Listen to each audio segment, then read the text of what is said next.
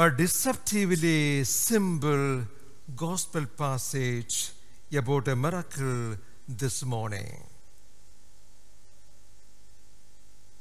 with some graphic and dramatic details. As you know, every miracle is a parable. Every miracle is a parable. As Saint Augustine said, Jesus was a word that made flesh. The word that became flesh. The word that became flesh, and so whatever he does is word. Jesus is word that became flesh, and so whatever he does is the word. So every miracle is a parable. The actions of the Lord in today's gospel, in this miracle, are part of the rite of every baptism. Though you may not have noticed that, after the baptism with the water, there is a small rite. It goes like this. It's called the Ephatha prayer. The celebrant touches the ears and the mouth of the child with his thumb, saying, "The Lord Jesus made the deaf hear and the dumb speak. May he soon touch your ears to receive his word and your mouth to proclaim his faith." That is the parable in this miracle. It's about discipleship, about evangelization. Unless you hear, you cannot proclaim. This man was deaf because he was deaf, he could not speak. Because he was deaf, he could not speak. It means unless you hear, you cannot proclaim. Unless you hear, you cannot speak about your faith. Spiritually speaking, this man could not hear because of the crowd. This man could not hear, spiritually speaking, because of the crowd. So the Lord takes him away from the crowd. What is the crowd? We all live in Decapolis. Oh, more than 10 cities. The city of moral relativism.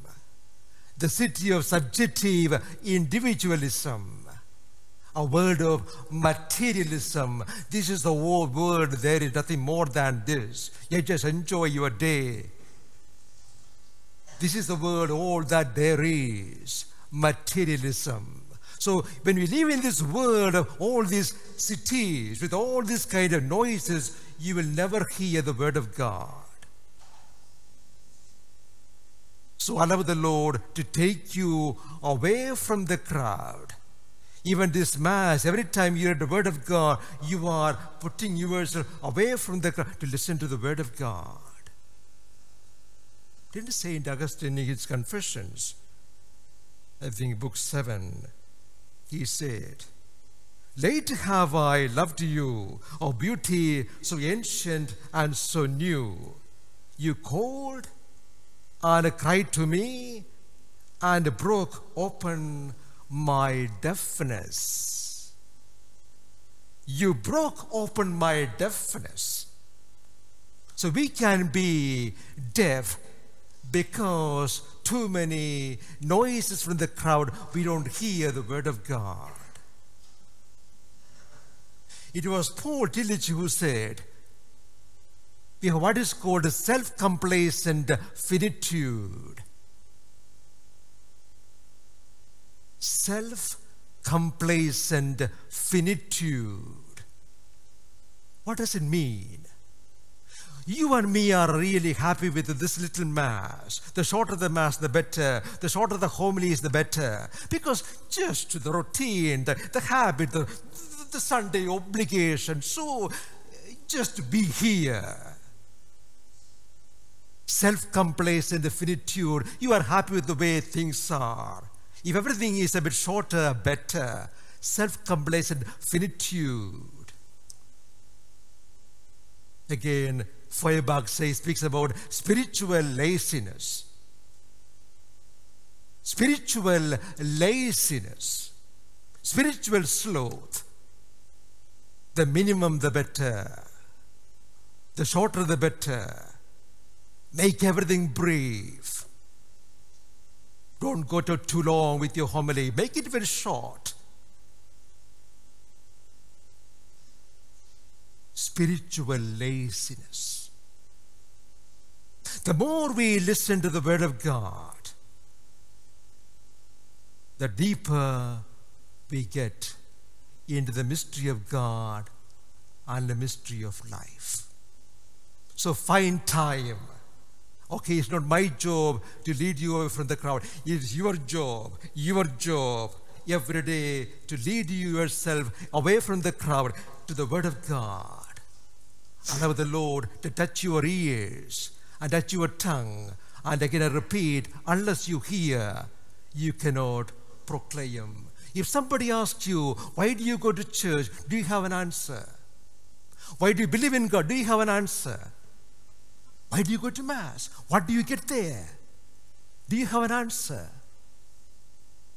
Is Jesus, who is your Jesus? Is he a teacher? A wise man? Something more than that? Do you have an answer? We need to have an answer. Again, I repeat, unless you hear, you cannot, we cannot, I cannot proclaim.